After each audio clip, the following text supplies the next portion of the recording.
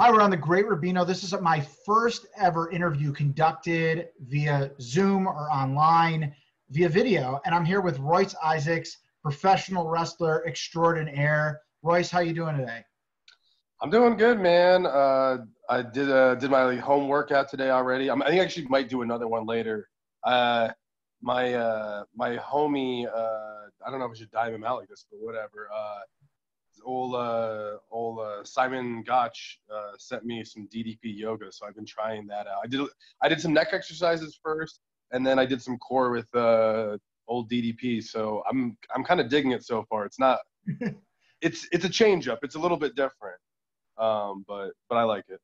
I've met DDP like 2 or 3 times, and every time he tries to sell me on doing the yoga. He's a salesman from the second you meet him. It's unbelievable. He's all about it. He is, but to be fair, it's interesting and it's different. I still I'm a meathead. I got to do my weights. I got to do my squats, all that stuff. But I have been meaning to try it. So I guess if we're gonna take something positive out of the whole being quarantined at home and all this stuff, it is nice to finally get a chance to I'm using it supplementary to all my workouts, and it is interesting and different, and I'm sure it'll be really good for my joints, which are all messed up from years of wrestling. So absolutely. So tell me a little bit about your upbringing, maybe your Jewish life as a kid, and just so fans get to know you a little bit better.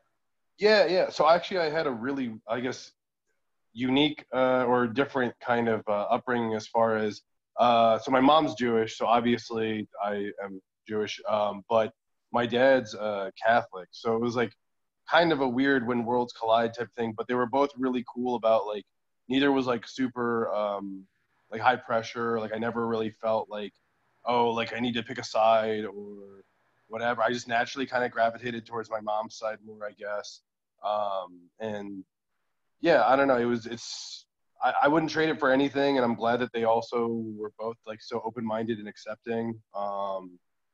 Especially my dad, because I obviously went to something that wasn't, that he could have been hey, what are you doing, son? Me and my dad are really close. Me and my dad watched wrestling together as a kid, and so that was a big part of my upbringing. And so I don't know, he's my biggest fan, and he's always been a big supporter, and I'm glad that he's always been really cool about everything. So it's I have a really good support base from both my parents, whether it was my dad in terms of wrestling and my mom in terms of kind of the religion and all that stuff with my upbringing. I was born in Connecticut, married in Connecticut, and I lived there for my first 8 years. Then we moved to Denver, Colorado when I was 8, and I lived there. Other than going to college in Iowa, I was in Denver for 20 years, and then I moved out to LA. I'm in LA now for the last 2 years, so a little over 2 years now, I guess. So I've been all over a little bit, but I'm loving LA. It is nice. The weather's perfect here. People are crazy, but it's good. It's LA crazy. So yeah. how'd you get your start in wrestling, and where are some of the first promotions you began really wrestling in? Where'd you train, all that kind of stuff? Yeah. So I started out, I'd wanted to try wrestling for a while. I had loved it since I was a kid, but there wasn't really much of a scene in Denver at the time where I'd been living, and I didn't know, I wasn't sure if I was going to move somewhere to try wrestling, because I knew I wanted to get into it, and I missed competing in something after college sports, and so I was looking for something, and a friend's girlfriend found a local show in Denver called Lucha Libre and Laughs. It still runs in Denver, Colorado. And it was not even good wrestling at the time. Now it's amazing. But at the time it was maybe, if we were lucky, 100 of us in there watching it. And it was real sloppy. They were still trying to figure out the show. They do stand-up comedy plus wrestling, so it's kind of a variety show. But I just remember the atmosphere was electric, and I was just this is something I want to be a part of, even though it's a little primitive and whatever. And I talked to the promoter, Nick Gossert, and your homies Colt and Eric have both actually wrestled for them numerous times, quite a few times. And actually, I've wrestled both of them for Nick Gossert now at this point. And so I talked to him, and I was just like, how do I get involved in this? How do I become a wrestler? Like, where is there to train around here? So I went to he told me where to go, and I went to this place called the Butcher Shop, which it still runs. They still have classes there, but at the time, the guy that I got trained under is not a trainer anymore. His name's Lonnie Valdez. And so it was in Commerce City, Colorado, which is like probably the last place to get gentrified in all of Denver, which is Denver's really nice. But like the day that I got there, there was this guy, Bubba, who I thought was like assistant trainer, but turns out he was just living like in the Butcher Shop, which was like a storage space in Commerce City. And he's standing out front and he goes, oh, someone stole my truck like just now. Like someone had stolen his truck from out in front of the Butcher Shop.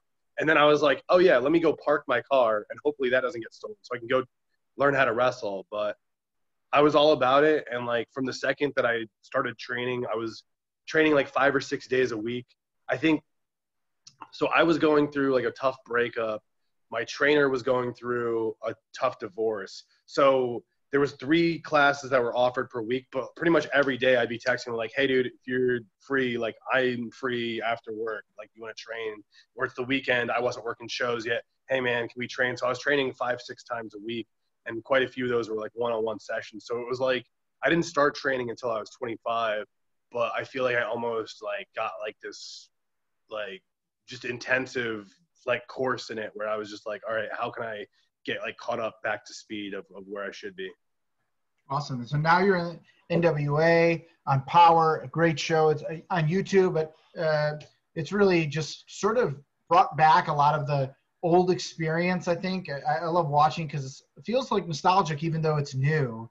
And there's obviously nostalgia wrestlers. But so what's that been like? You've been tag team champion with Thomas Lattimore. What's that experience been like? Billy Corgan, all that. Are you enjoying it? Dude, yeah, man. The NWA has been pretty freaking wild. I'm super glad, especially at a time like this, to have a team like the NWA to have my back and whatnot. I think it's really cool that what we're doing is, I don't know if the people that are watching this have necessarily seen NWA Powerrr, but if you haven't, I think it's an actually like different type of show. Like it's very unique in terms of its presentation. Mm-hmm. We're doing studio wrestling. There's no entrance music, which sounds weird at first, but when you get to actually watching it, it's like things just happen. Like it's like, boom, you're in the ring, the match happens, the match is done. Boom, there's like the next promo or backstage segment or whatever. Like everything happens so fast. I think especially now that like, and I'm including myself in this, like I'm really bad about like, I'll be watching something and then I'm like, oh, here's like a 30-second break where I can get on my phone, and I'm down on my phone for 2 minutes, and before you know it, you're like, you missed the opening spot or you missed some important dialogue in some show that you're Netflixing or whatever. And it's like, I feel like to me, Powerrr doesn't really give you the chance to do that because it's like always just go, go, go. The matches are pretty quick paced. It's good old school working, but like with enough of a new school refresher. I think it's actually just a unique product. Like I don't think, at least in my opinion, I don't think there's been this unique of an alternative product since like Lucha Underground stopped being a thing, where it was like, oh, this is really trying to do its own thing and be in its own interesting lane. Obviously, it's also really cool because I'm 31, so working with Billy Corgan is like, wow, like that's like he was like the man when I was a kid. So it's like, oh, this is like really, like it seems like almost like an alternative reality kind of thing where you're like, hi, wait, what? But but Billy, the thing is, especially if you've been around the Midwest, like Billy's been around pro wrestling for a long time. Like this isn't just something that he randomly decided one day I'm into this and did it. Like Billy's been all about this life for quite a bit of time, and he's put his time in and paid his dues, even, working with smaller indies in Chicago and whatnot. And then obviously he was working with TNA back when it was TNA for a second. And then now him kind of getting to do his own thing with the NWA has been really, really cool. Yeah, man, like I can't say enough positive things about like my experience getting to like Tom's a great dude. He's got a wealth of knowledge, and He's like really funny, which is important too when you're going to be on the road with someone and you're going to be spending long days with them and whatnot. Me and him do a good job of keeping each other entertained and also hopefully, making some good wrestling memories at the same time. Like we got to wrestle against Rock and Roll Express quite a few times, which the fact that they're like between the two of them, 60 years deep in the game, 70 years deep in the game or whatever, and they're still just killing it, like, has been really cool. And for us as a new tag team to get to work with a tag team that's probably been teaming longer than anyone else, maybe in the history of wrestling, like, we get to kind of dip into that of knowledge and expand our own knowledge from that, which is really, really been awesome. And then I guess the last like real big experience that sticks out in my mind, I'm a really big Scott Steiner fan. And as you can see, I'll just show, that's a Scott Steiner poster on my wall right there. Like, that's like my dude, my hero growing up. And I got to tag team with him for the NWA, which, like, to me, like, that was like, oh my God, like, this is happening, like, dream come true. Like, that's someone that me and my dad watched together when I was a kid, and then to get to kind of come like full 360, full circle with it. I don't know, like, it was just like almost like a surreal experience, but yeah, man, like, Scotty was awesome, man. That was really cool. And we're wishing him a speedy recovery. I know he was a little sick there, and he gets some issues. It sounds like he's getting better. So good. Yeah. And it's also a great talent roster, and you guys have really matched the tag team. I mean, it seems the second you guys were on the show, it seemed like you've been hit the ground running and really made sense as a tag team, which is obviously when you see two people who have sort of different paths as wrestling careers, sometimes it doesn't always work right away. Sure. But it seems like you guys have. So tell us a little bit about what's going on in wrestling right now. So a lot of people in independent sort of businesses, because of COVID-19, the coronavirus, are out of work and are just sitting and waiting. I know specifically it's affecting the wrestling community. What can you say about it? I'm sure you're talking to your friends. What are you guys doing to keep busy? Are shows happening at all? What's sort of the mindset of a wrestler right now? Yeah, no, I mean, it's really tough. Like, I think one of the first things that came into my mind when all the madness really like started to happen and everything went down, I realized like how lucky me personally, like, I obviously this is tough. The tough times for me, like, there's no shows going on, everything that I was supposed to be on was canceled. Crockett Cup was coming up, and that was like going to be a big event for me and Tom, obviously being tag team specialists and whatnot. But despite, like, I mean, it sucks to be quarantined. It sucks to be not able to do a lot of the stuff that we want to do and all that. But, like, me personally, it's like I have to count my blessings because I do have a team like the NWA that has my back, that pays me a monthly salary and whatnot. Because all I could think when everything first went down was back before I had signed my NWA contract, when it's like I was Ubering, working for a moving company, and doing pro wrestling shows on the weekend. It's like I could, if it wasn't for the NWA, I'm this close to then just having zero work. And it's like, what do I do at that point?